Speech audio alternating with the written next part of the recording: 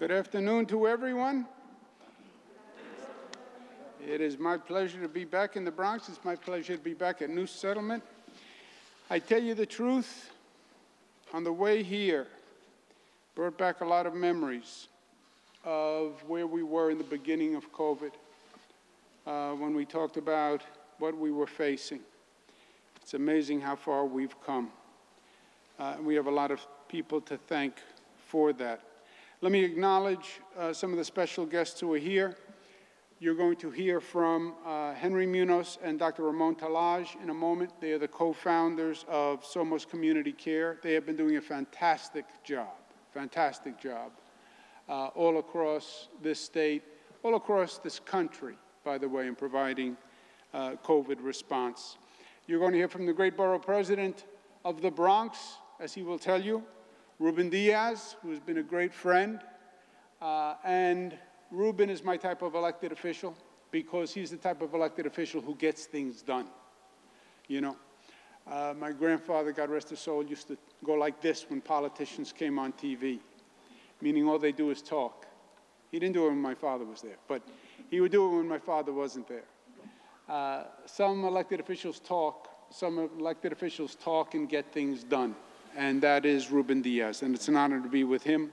You're then going to hear from another politician who left big shoes for us all to follow, former borough president Fernando Ferrer, and he's been a mentor to so many of us who have watched him and watched his service and tried to live up to the standard that he set. As I mentioned before, we went through a long year with COVID. And it has been a year. It's looking back, it was a long winter of COVID. A lot of darkness, a lot of pain, a lot of isolation, a lot of alienation, a lot of emotional trauma, a lot of loss, a lot of death. We lost people at a time when we couldn't even grieve losing people. We lost people, and in some ways, they just disappeared. You couldn't see them in a hospital. You couldn't attend a funeral. You couldn't even grieve the way we normally grieve. It was horrendous. It was horrendous. There's no other word for it.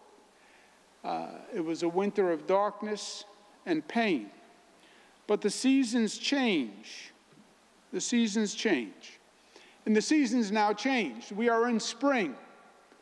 Sun is out. It's a different season. It's a season of renewal. It's a season of rebirth. It's a season of possibility. It's a season where we see opportunity again. And we're re-energized in the spring. And we needed that. We have two tasks ahead to really bring that energy of the spring forward and to turn a page in this terrible saga. The first thing we have to do is we have to get vaccinated. We have to get vaccinated. What defeats COVID? The vaccinations defeat COVID. Period. Pfizer, Moderna, Johnson & Johnson, if they approve AstraZeneca, we have the weapon that wins the war. We have the weapon that kills the enemy. But it has to be here. It has to be put in the arm. The Biden administration is doing an excellent job of actually acquiring the vaccine, because when President Biden took office, he went to the vaccine cupboard and the cupboard was bare. He had to go back and acquire enough vaccine. That's what they are now doing. And you're going to see the number of vaccines coming to the state increasing. And as soon as we get those vaccines to this state, we are going to get them in arms. Developing, mobilizing an unprecedented network of providers to do just that. And to bring the vaccine to the communities that were hardest hit. Today we're announcing that SOMOS, which has a fantastic network of community clinics, 2,500 pharmacists in many of the communities across this state that need health care the most, you have SOMOS doctors and you have the SOMOS organization. 2,500 doctors, goal of 1 million vaccinations, SOMOS alone. The state is going to be providing vaccines directly to SOMOS so they can get those needles in those arms, in those hard-to-reach communities.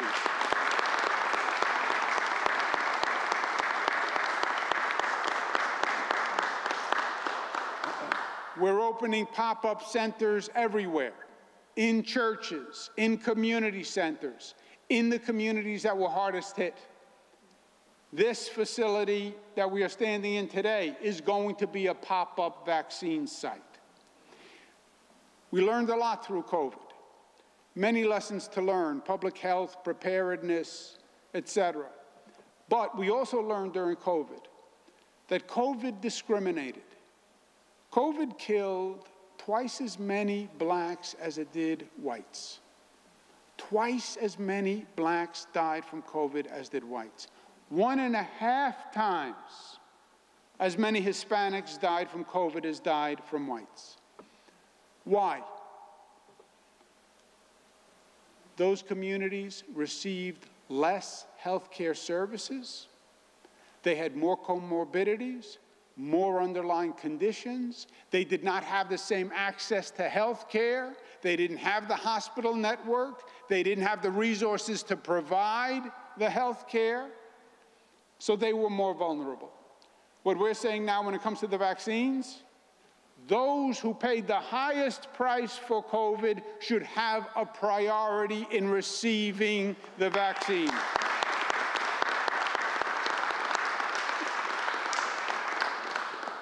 And we have work to do. In the New York City area, the white population makes up 53% of the New York City population. Whites are 55% of those who have been vaccinated. So the number of people vaccinated for whites is actually higher than the percentage of the population. For the black community, they represent 27% of the population, only 19% of those vaccinated. And for the Hispanic community, 28% of the population, but only 22% of those vaccinated. We need to do vaccine equity. We have to get the black number up. We have to get the Hispanic number up. And that's what we have been focusing on, and we're going to continue to focus on. That is job one. There is a hesitancy for some in receiving the vaccine. They call it hesitancy. I reject the word hesitancy. I don't know what that means. And hesitancy is one of those words you use when you don't want to really admit the ugly truth of what it is. It's not hesitancy. It's distrust. It's the black community and the Hispanic community has less trust in the system. So when the Trump administration stood up and said, "Don't worry, this vaccine is safe," they said, "I don't believe you." By the way, I didn't believe the Trump administration when they stood up and said it was safe. But I understand the skepticism, I understand the cynicism. But the facts tell the opposite story. We didn't trust the Trump administration to say it was safe.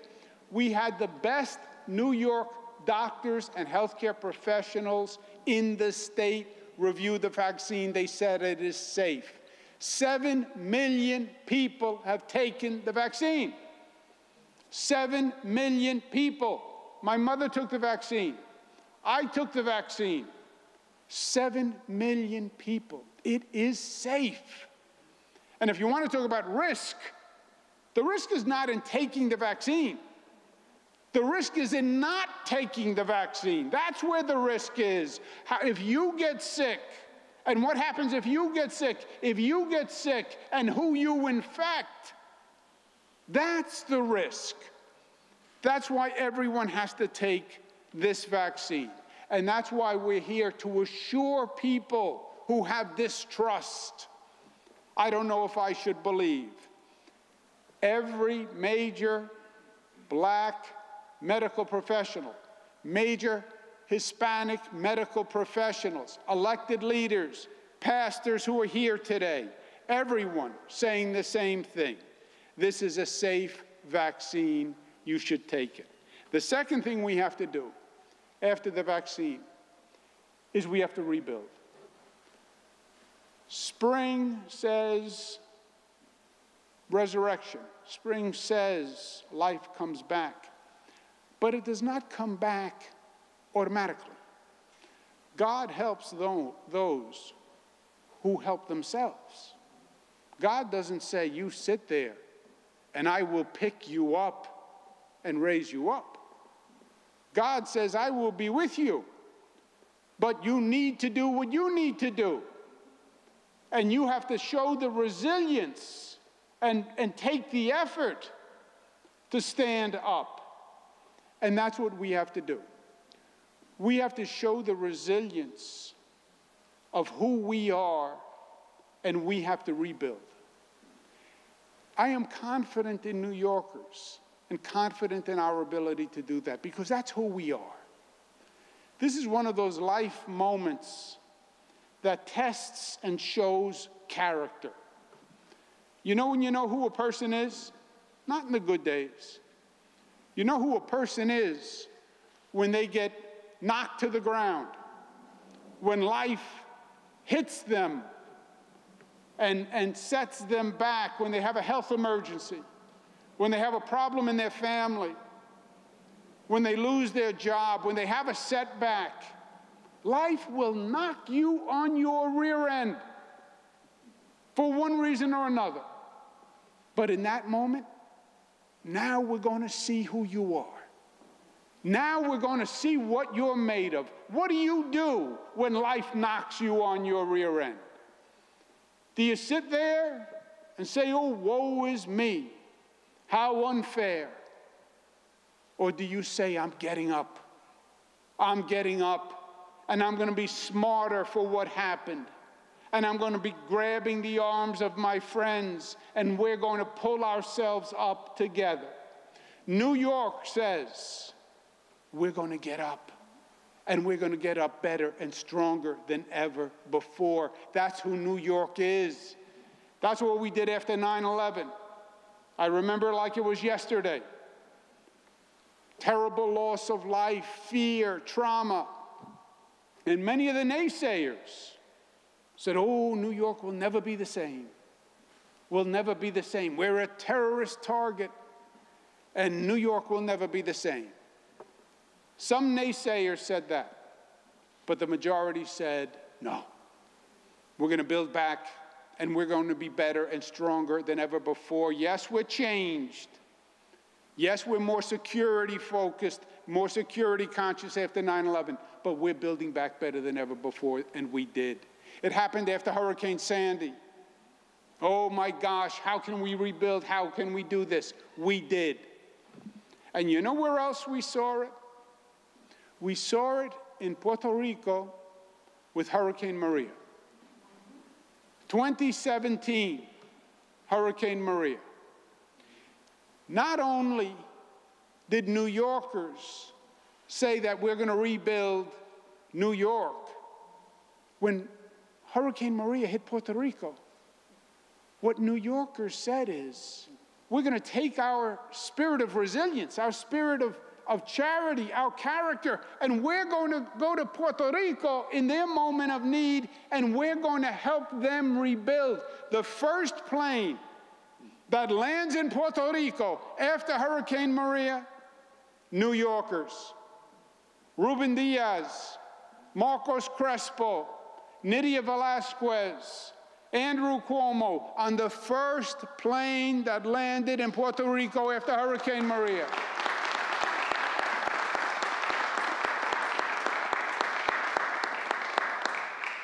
After Hurricane Maria, when Puerto Rico was just struggling, an earthquake. An earthquake. And again, the question is, what does Puerto Rico do? And what do New Yorkers do? And we were on the next plane again, helping Puerto Rico. Rosanna Rosado, 1,000 pallets of supplies, millions of dollars in aid. 1,000 SUNY students and CUNY students went down to Puerto Rico to visit. I went down on a trip with my daughter Michaela, who's here today. We were in the back of a large army truck driving through a neighborhood. It was so high that the telephone lines, the power lines, were just going across the top of the truck. We were with the governor of Puerto Rico, and he was at one end of the truck with my daughter Michaela. I was at the other end of the truck. I turn around, and a power line is coming over the truck right for Michaela's head. The governor grabbed her head like a basketball and luckily bent her head down, and the cable went right over. But we were there. We were there because that's who we are. And it's going to be the same spirit that we're going to bring to New York. We're not just going to build back after COVID. We're not just going to automatically evolve after COVID. We're going to create a New York that was better than ever before. Because we learned from COVID. We learned from the pandemic. We learned the strength of unity. We learned how to organize. We learned how to come together. We learned that we were mutually interconnected. That I wear this mask because I love you, and because you wear this mask because you love me. And that transcended all race, color, creed, the unity of community. And that's the key to rebuilding. We also opened today the Hurricane Maria Memorial, which we said that we would build after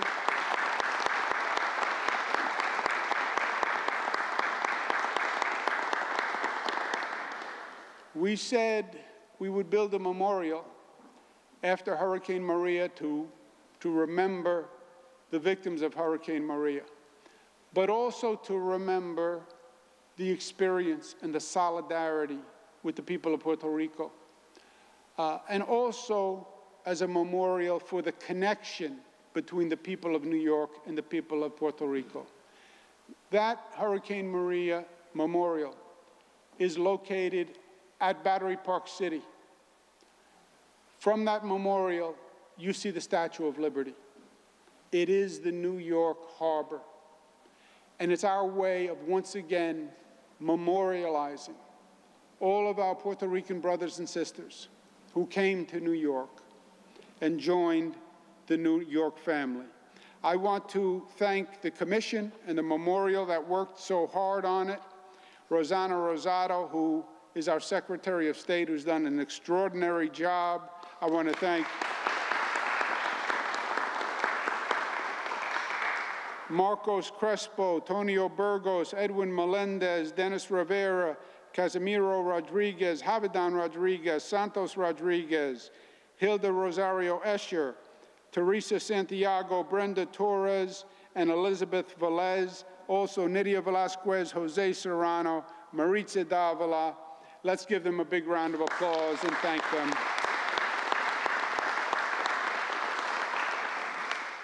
You're next going to hear from Dr. Munoz, Henry Munoz, and Dr. Ramon Talaj, and then from Ruben Diaz, and then from Fernando Ferrer. We're going to show you a short video of a testament to the memorial that opens today, so you have an appreciation. And my last words are that say it all for me. Nosotros somos más que amigos. Somos hermanos y hermanas. Somos familia. Somos uno, somos uno, somos uno. We remember that. We go forward together. Thank you and God bless you.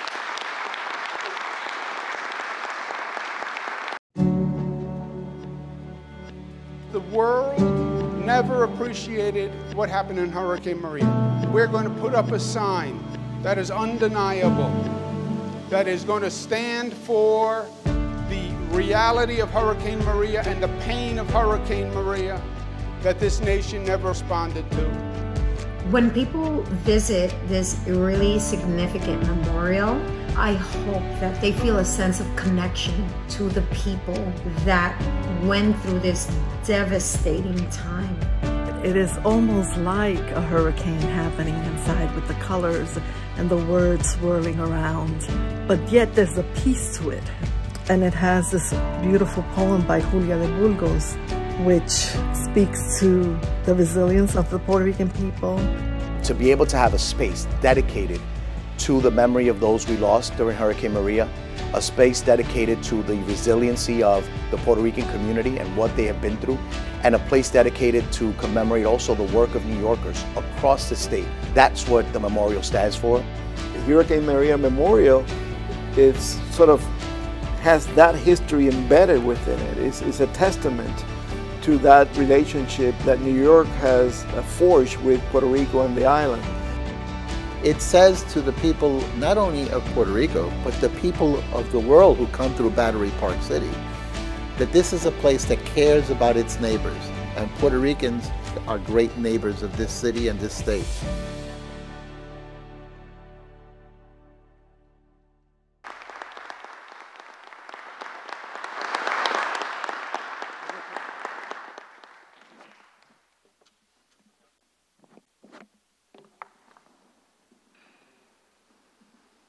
Good afternoon.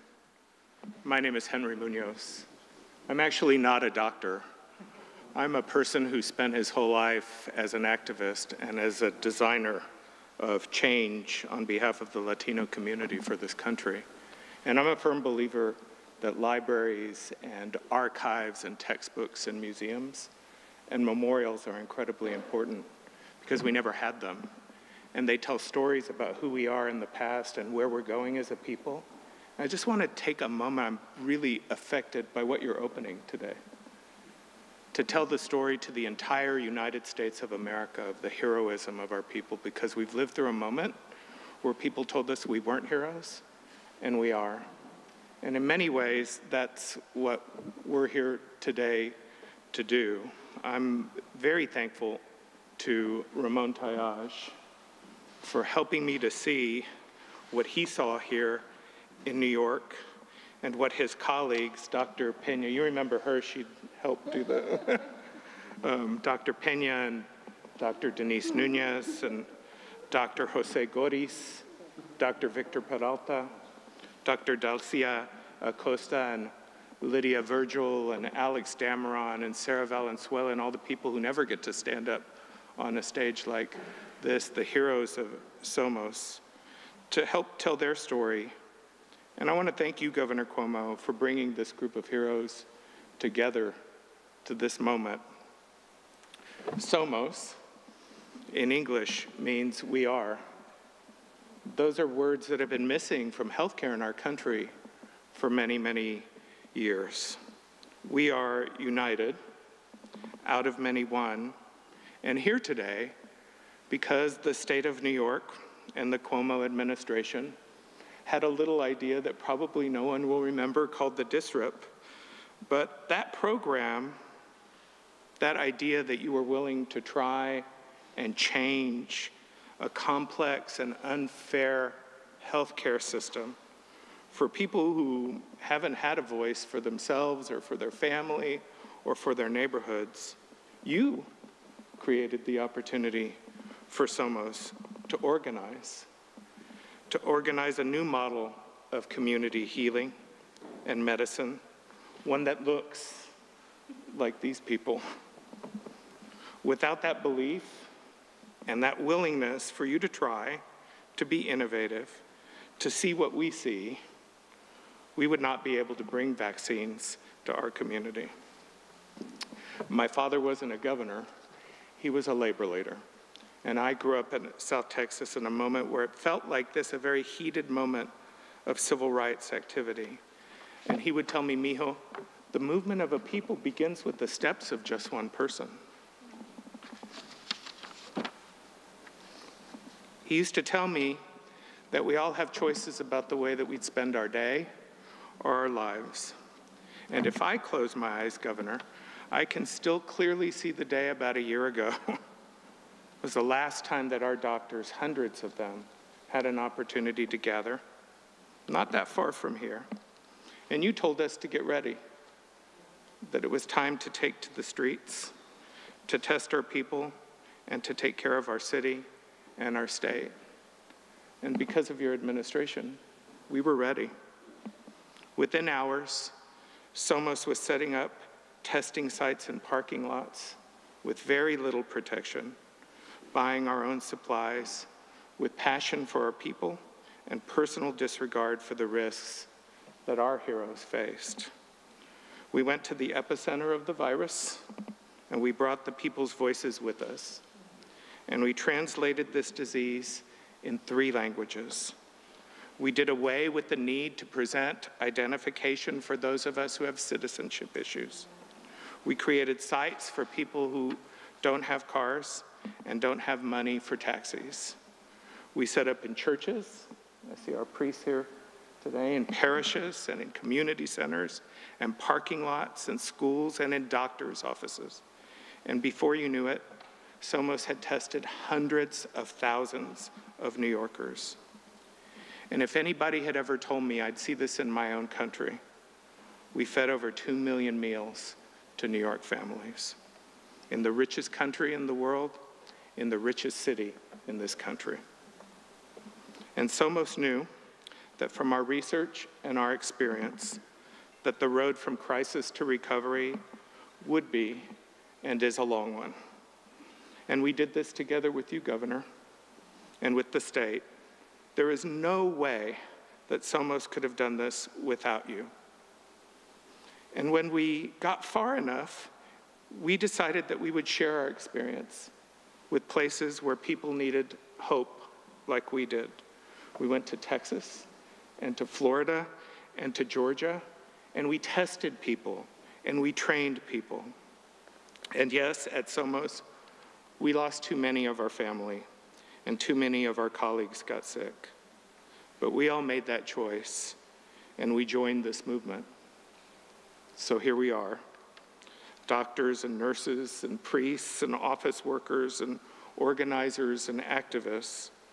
The legacy of this moment in the history of New York, ready to volunteer and to stay open late, to do whatever it takes to once again create a new model of care during this national emergency.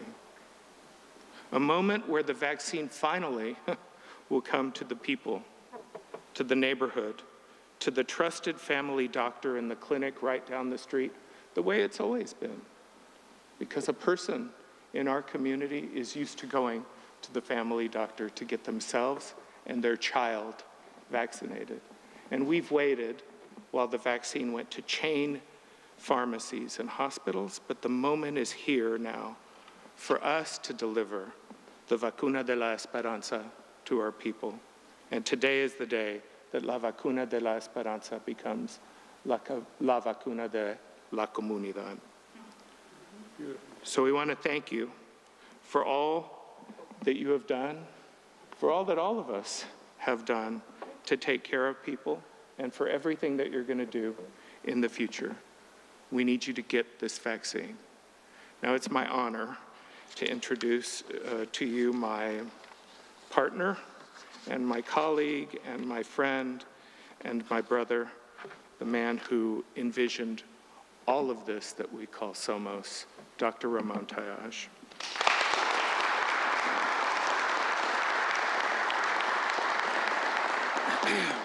It's very hard to start after Henry, Governor, trust me. But you should know this from the deep of our heart. Desde el fondo de nuestros corazones, cerca de 2.500 médicos y trabajadores de la salud, unos 30.000 familias y cerca de 1 millón de pacientes que asistimos en los barrios pobres de Nueva York, gracias. Gracias no solo por su apoyo para nosotros hoy tener la vacuna de la esperanza, como le ha llamado, para acabar con este virus de la soledad, como muere nuestra gente. Nuestras oficinas están localizadas en los sitios más pobres de nuestra ciudad para vacunar a esta gente con esta vacuna para acabar con el virus de la soledad, pero también usted nos ha ayudado desde el inicio, nos ha dado el apoyo para poder hacer los testing en toda la ciudad, en nuestros barrios pobres, en nuestra gente que está sufriendo mucho más que todo el mundo. cerca de 1 millón de test hasta ahora administramos. Y como dijo Henry, cerca de 2 millones de alimentos fueron distribuidos.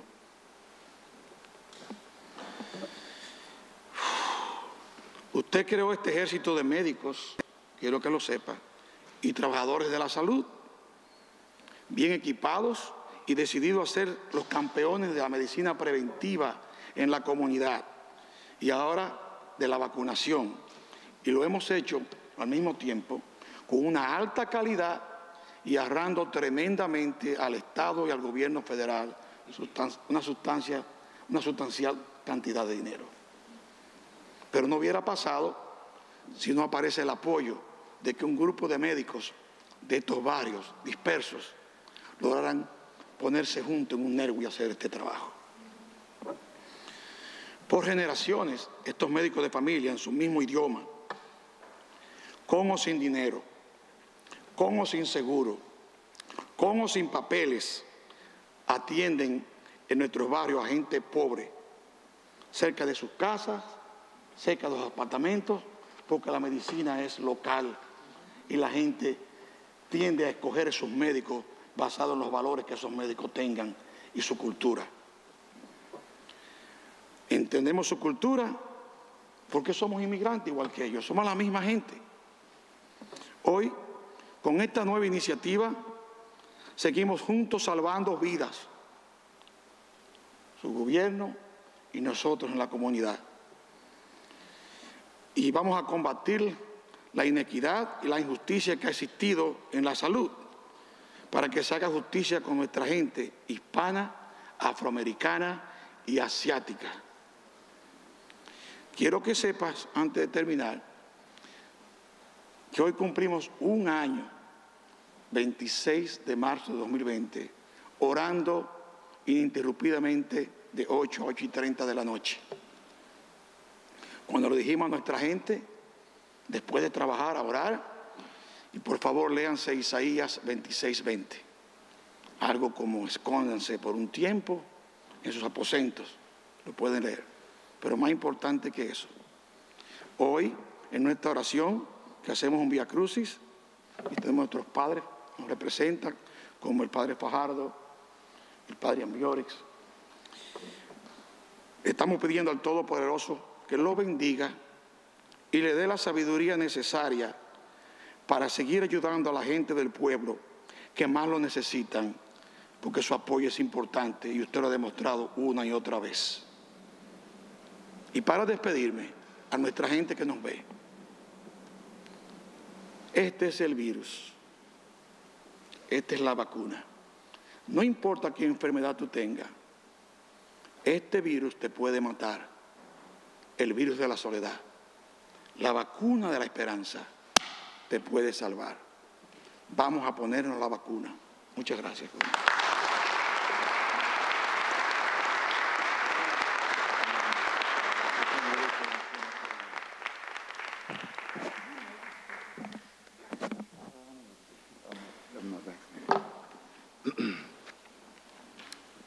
Good afternoon, everyone.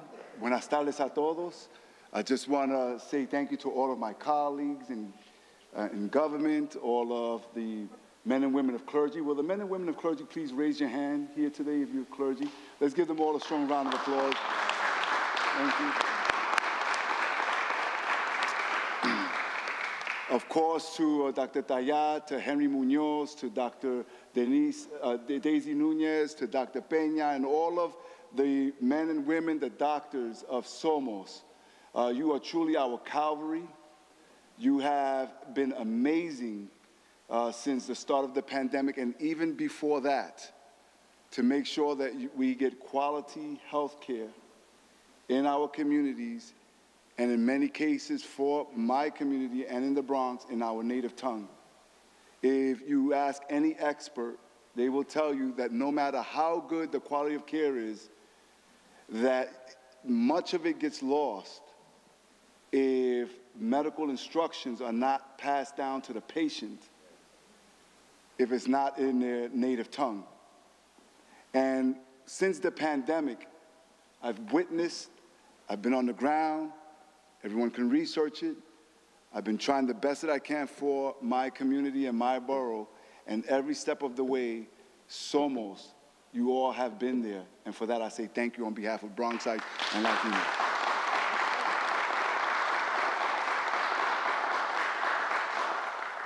Mr. Governor, thank you once again for not forgetting the Bronx.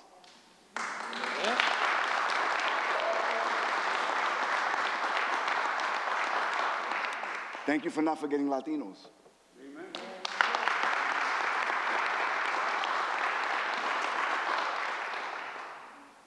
He's not new to this, and let me tell you why. Yes, I represent the Bronx, where over the last 13 months, we've seen and experienced a lot of pain and death and sickness and lost lives, institutions,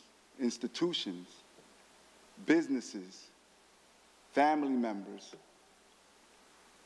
We've seen it all. The economy has tanked. And yes, when we speak of COVID and we speak of the void that is left, we tend to just look at the period of time since COVID hit us. But let me submit something extra to you, and where COVID has also devastated us as a borough, my borough in particular. I know there are people here from other boroughs. The fact is that what we have been able to gain over the last 11 years in the Bronx was decimated in 11 months. I say that because the Bronx was the borough that we all felt was left for dead and forgotten. We were able to go from 14% unemployment when I first took office in 2009. Last February, not a month ago, but last year, just last year, February, we were at 4%. And that's because of the leadership and the help and assistance that you have given us by not forgetting us, Mr. Governor, by having your strike force, your unemployment strike force, working with our organizations. I see Marilyn Cintron here from the Bronx Overall Economic Development Corporation. Let's give her a strong round of applause. We were able to put people to work. When folks speak of infrastructure and transportation alternatives, the governor, through your leadership and your assistance and the state, we were able to have $1.2 billion for 4 Metro North stations, $1.8 billion for the Bruckner-Sheridan interchange. We were able to have hundreds of millions, if not a couple of billions of dollars, so that we can raise our housing stock. So think about psychologically, aside from the last 13 months now, what COVID has done, think about what it has meant to us when we've worked all this time. But we couldn't have done it, and we couldn't have had that solid foundation without your leadership and without your support. And for that, we thank you.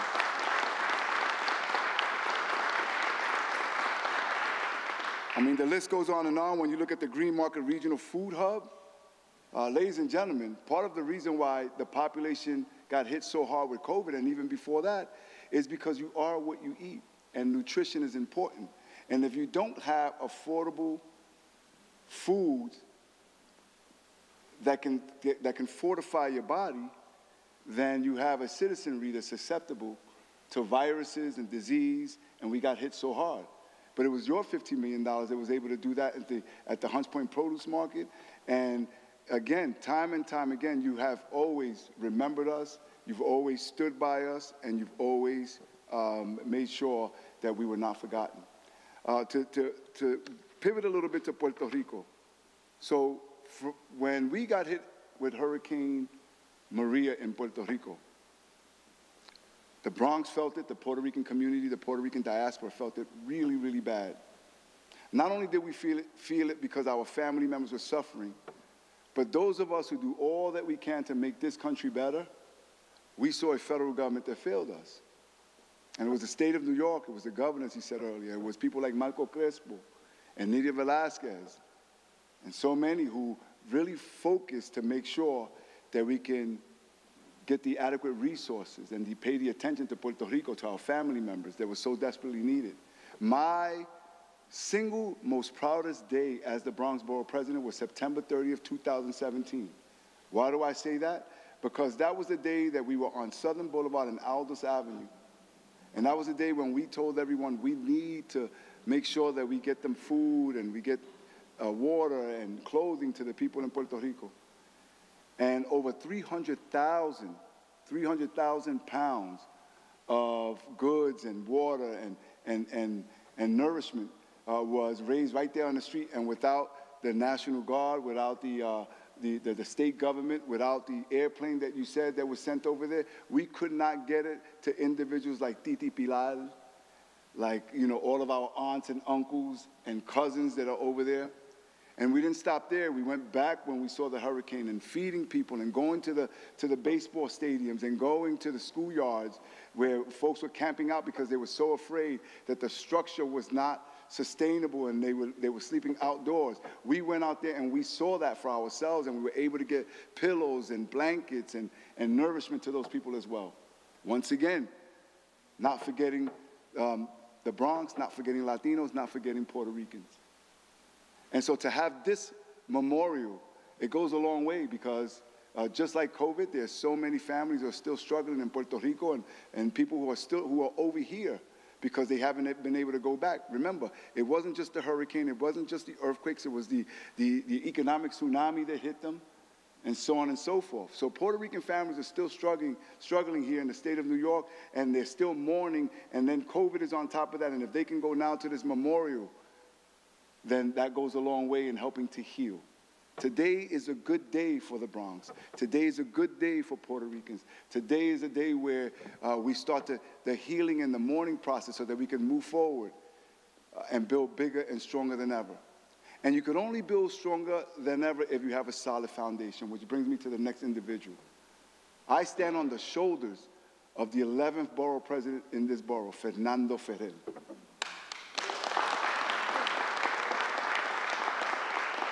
The governor spoke earlier about getting kicked down and seeing who's with you. It was in the 70s and the 80s, boy, was the Bronx kicked down. And it took strong leadership, it took vision, it took fortitude.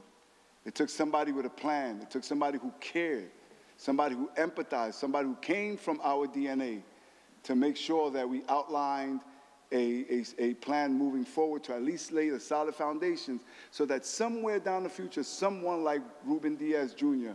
can continue to build on that solid foundation. And that individual is somebody that I'm proud to call my friend. That individual is somebody who everyone needs to celebrate.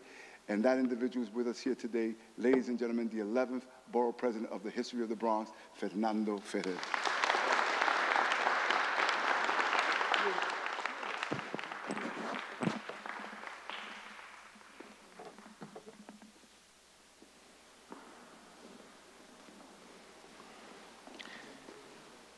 Mr. Borough President, after an introduction like that, I should probably keep quiet. It's very generous, and I appreciate it. And as a resident of this borough, I appreciate you, the 13th Borough President of the Bronx, a great borough president who is doing a terrific job to keep this borough moving in the right direction. I'm proud you're my borough president. And I'm glad to be with Governor Cuomo. And I'm proud he's my governor. This is an important moment for the Bronx and for all of our neighbors. Few places have been harder hit over the last year than the Bronx. The loss of life and health here have been devastating. Like so many of you, I personally lost family members, friends, sent too many condolence notes. COVID-19 is cruel, and it has been cruel. First, it takes away your loved ones, and they have to suffer alone. Then it robs us of our ability to get together, mourn, and celebrate.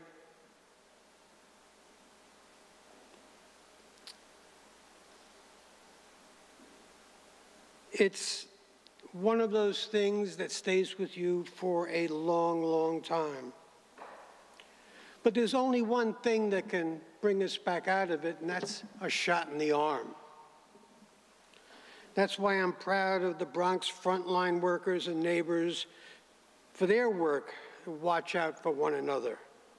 But the only thing that's going to end this, the only thing, is that shot in the arm, is the vaccine. The governor's leadership in getting the vaccine to places like New Settlement in the Southwest Bronx is impressive. That the areas most affected negatively by COVID don't have to be at the end of the line for the vaccine. That's wrong, and he's making it right. And with the Johnson & Johnson vaccine, those who work 2 and even 3 jobs, supporting their families, they won't have to worry about coming back for the second shot. Just come in once, one, and you are done. So the best thing we can all do right now is to come here to New Settlement, one of the many other sites the state set up, to get the vaccine. Getting your shot will save lives. Do this for yourself. Do this for your family. Do this for your friends and your neighbors. So thank you, Governor Cuomo, and all our community partners for making this life-saving vaccine available right here in the Southwest Bronx. Not a moment too soon.